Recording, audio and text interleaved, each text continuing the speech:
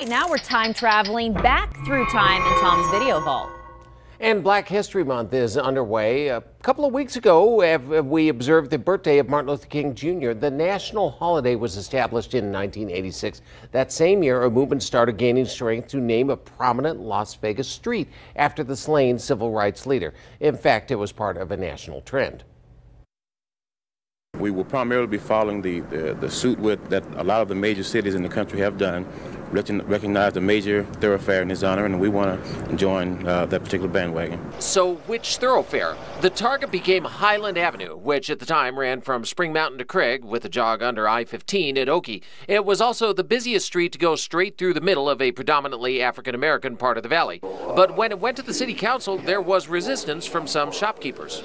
I would hate to see the name changed anytime soon.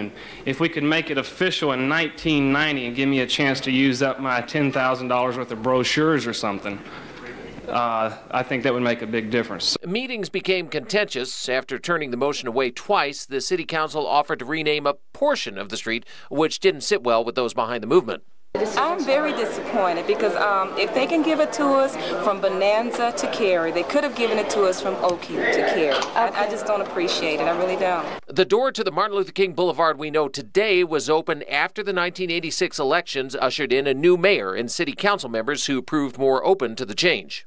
The motion's approved, and we'll be in recess.